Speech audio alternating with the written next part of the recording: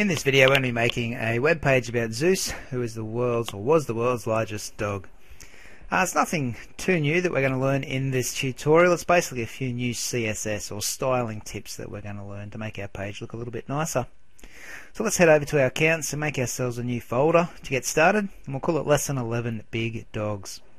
Inside of that Lesson 11 folder, we will have our blank.html file, and all we need to do is open that with brackets. And you'll see in just a moment when it does load up. Just a little bit slow. It is going to be, oh, don't worry about that. It's just the writing that goes onto our web page. Alrighty, so it just saves you having to type it all out. The other thing we need to have in this Lesson 11 folder in our accounts is our images folder. And inside images, there's 3 pictures of Zeus. We're only going to use one. You get to choose which one you put into your web page. Okay, they're all of the same dog, just doing different things. So let's head over to brackets now, where we've got all the writing set up, and we're just going to add our HTML code to it and our CSS. So let's start like usual up the top with a doc type HTML tag. Okay.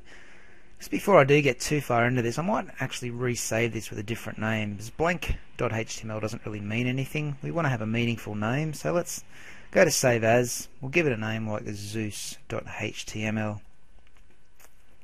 Okay, that's a bit nicer. So we'll keep going now. We'll push on. Second tags in are the HTML tags. Inside them we'll do our head section where we add in a title. Title today is going to be Zeus, the world's largest dog. Okay, we'll come back to the head section and add our style tags in a little bit later. The next bit though, we will add our body tags in.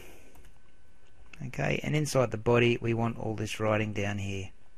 So highlight all that writing, Control X will cut it out. Click inside your body section, paste it in with Control V. Might just press Tab to nudge it all across a bit. Okay, first thing we're going to do is break it up into paragraphs and give ourselves a nice big H1 heading at the top. So the first line in your body section is the H1 heading that says Zeus, the world's largest dog. Everything below that is simply paragraphs. So let's just split them up. We'll copy and paste the P tag to the start of each paragraph, and at the end of each paragraph make sure you're putting in the closing tag. So just highlight the closing P tag, Control C to copy, Control V to paste at the end of each paragraph. Okay, looks good. If I save that now by pressing Control S, you can go to live preview if you've got that working on your computer. If you're at school it won't work, so just go into your accounts, into your Lesson 11 folder, open up the Zeus.html file. It should be looking like that so far. Nice big H1 heading at the top and then some paragraphs below it. Alright, so it's time to style up our page already, so let's go up the top to our head section. Just below the title tags there, we'll add in a set of style tags. Inside the style tags, we'll start with the body. Whatever we change in the body section up here is going to affect the whole page. So we'll keep it simple. We'll start with a font family and choose sans serif like usual. We'll set our font size to 1em, same as usual, and another one we do is line height. I think 1.5em looks pretty good on most pages. Close that up with the curly braces there. Okay, these 3 things are going to occur or change our entire body section. So I'll press Control S, refresh the page in Chrome. You can see now that our font has changed to sans serif. Size 1em for all this stuff. Okay, we've got some line spacing or line height in there, 1.5 line spacing. Okay, let's keep going down now. Next thing we're going to style up is our H1 heading. So right in H1, open up a curly brace. What we're going to do is center this heading by using the text align center option. We're also going to change its color to a dark color. So in my dark color list here, I think dark magenta is what I'll go with today. Another thing we might do is do text transform. Not sure if you've used this one before, but we're going to choose uppercase, and that's going to put this text here inside our H1 tags into uppercase font. Okay, so it'll be all capital letters. We might also change the font family for just our H1 heading to cursive, just something new that we haven't used before. We can have a look at what it does. And just to show you that you can change the font size up here, we might change it to 2 EM, which is double the usual size, because we usually do 1 EM for our text. 2 EM will just be double that size. So all these changes here are going to affect the H1 tags. There's our H1 tags, so it should only affect what's inside of them. So that's our heading. Go to File and Save. Pop back to our web browser and refresh it. As you can see, body text stayed the same. Our H1 heading though became centered, different color, different font. It's uppercase text now. Alrighty, and it's also size 2 EM. Looking good. Go back to brackets and we'll keep doing a bit of styling. Next thing I'm going to do, I'm going to put a picture in. The image will go below this first paragraph. Okay, so there's our first paragraph. We're going to click at the end of that, below it, and we'll put in our image source tags. You've got 3 Zeus pictures there to pick from. I'm just going to pick the first one and close my image source tag off. Okay, so there it is there, in between the first and second paragraphs. When I save it, it's going to look a bit ugly. Okay, it just takes up a huge chunk of room and leaves this big empty white space. We're going to look at fixing that in a moment, but that's the picture there that I've chosen. So let's go up to our style tags again, and we'll style up this image. So we'll write IMG in because we're styling the image tag. First thing I'm going to do is float it to the right. I'm just going to close my style tags and show you what that does exactly. I'll just save it and I'll refresh the page. It pushes it over to the right and allows the text to wrap around the picture. Okay, it doesn't look great yet, but we're going to make our page look better shortly. Another thing we might do to this image, okay, the text does come a little bit close just here for my liking, so what I'm going to do is go back inside the image curly braces and I'm going to put a margin around this picture. I'm going to go 0px, 0px, whoops, shouldn't have pressed enter then. Just putting a space between these, 20px and 20px, so we're doing pixels there for our margin. Control S to save. Let's go and have a look at what that does.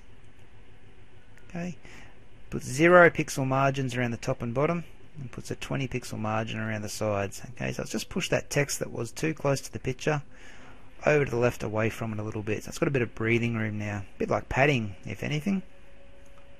I'm going to put a border around this picture, so let's write border style. Got all sorts of different styles, but the one I want is just a solid border. And we can change the border color too. And the color I'm going to go with, I'm going to go hashtag 6 C3B00, do a semicolon. If I hover over that, you'll see that we're getting a brownish kind of color. Reminds me of dogs, so that's why I went with that color.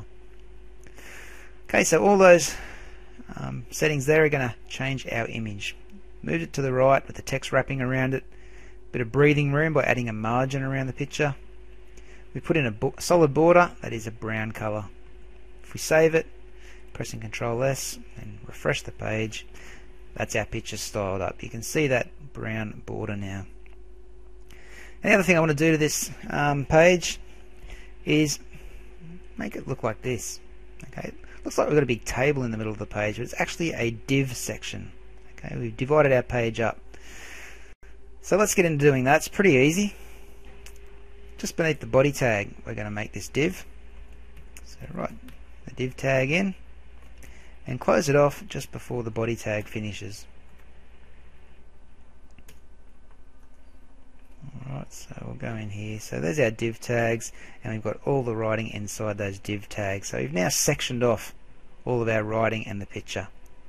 And we're going to go back up here to our style tags and style that div section up. Okay, so let's write in div, open up our curly brace. First thing I'm going to do is change the max width, oops, not the max height, max width to 80% of our page size. going to close my curly bracket, save that, and just show you what that does. I'm going to refresh the page now.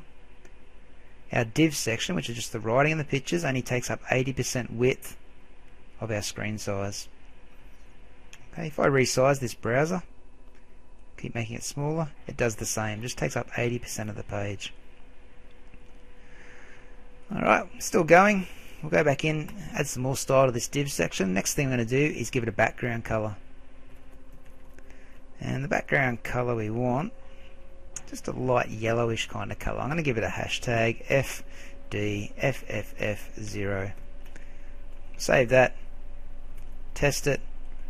You can just ever so slightly see a color in the background there. Our picture's a bit big at the moment, so we'll have to fix that a bit later too. We'll keep going on this div section. We'll give it a bit more style. I'm going to give it some padding and choose 20 pixels. We're also going to give it a border. Okay, so we'll say border style. Instead of a solid border this time, let's go a dashed border, just so we can change it up a bit, a little bit different to what we have on the image. And to center this whole div section, all we need to do is write margin as auto. So what we've done there is centered our div section. We've added a border around it, which is going to be dashed, and we put some padding just on the inside of that as well, so the text doesn't come too close to the edge of the div section. I'll save it, preview it. Okay, so we've got this border now going around our div section. We've got a bit of spacing, so you can see there's about 20 pixels worth of spacing around the left there, around the right. Got a bit more around the top there for some reason, and a bit around the bottom. I think our page, instead of having a white background, should have a darker coloured background that contrasts well with this light one. So what I might do is go up to my body section here and give my body a little bit more style. I'll change the background colour. I'm going to choose like a dark purpley kind of colour, so 4C006D. If I hover over that colour, you can see we've got a bit of a purpley colour going on. Save that and test it, and we should be looking pretty good. Just this picture we're having a few issues with, so we're going to have to make it a bit smaller. So in our style tags, here's our image section. We've only got one image, so let's style it up over here. So width,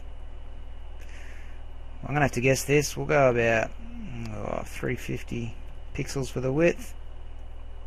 And the height, we're going to have to guess again. Let's try 350 for that, and then we can adjust them after we save it and have a look and see how that's affected the image. Okay, still a bit too high, so a bit too tall. So I'm going to have to change this width. We'll try 300 pixels for the height. We'll save it, test it again. It's just a bit of trial and error. Actually, that looks pretty good. It doesn't look deformed, that picture. Fits nicely inside our div section. All our text is fitting good. Okay, so there's a few new CSS tricks that you've learnt today, how you can style up your page using those. In the next lesson, we're going to be starting to make a website, so we're going to be linking more than one page together, and we're actually going to make a different document for our style tags. They don't always have to go on our web page here, they can go into their own document. Okay, so look at that in the next lesson. Save that up and you're all finished.